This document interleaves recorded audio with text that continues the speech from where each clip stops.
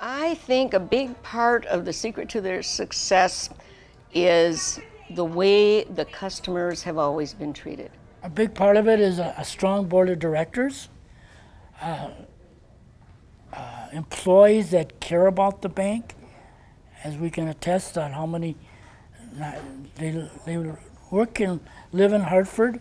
I'd say a lot of their customer service and their help. Now, I've also, besides banking here, I've been to the Slinger office, and like you said, the girls are all wonderful there too. I've gotten to know them. And We were in the parade, and we had horse-drawn wagons, and we had old-type clothes, and it was employee things that you did together that kind of bonded everybody. And we're still doing it. Richfield, they're going to be in the parade for Richfield Days. Obviously, I believe our longevity gives us accountability, as well as it gives us credibility as well. Being around for 110 years is not an easy task. There's obviously been ups or downs. I think it shows the community that we can withstand the down times as well as prosper in the good times. We're here for the long haul. We've been here for the long haul. I think that's been part of our success, just having the confidence of the community knowing that we're going to be here. I think it's good management.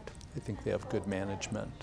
I just think on a day-to-day basis, our staff is genuinely interested in doing the right thing for our customers. And it could be small things, but those small things all add up to big things. And I think it begins with all of our staff members here and our board of directors. And I believe that we have really consciously tried throughout our history to this day to have that integrity, to assure our customers that we're working in their best interest, not here to take advantage of them. We're here to help them reach their financial goals. Well, I think the dedication to serve customers, and that starts from the top down.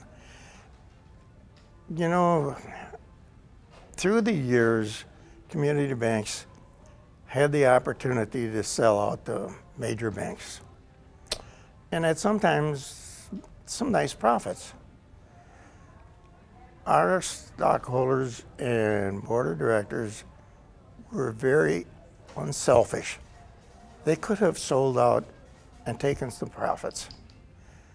But they said, no, we don't want to go that route. We want to stay independent.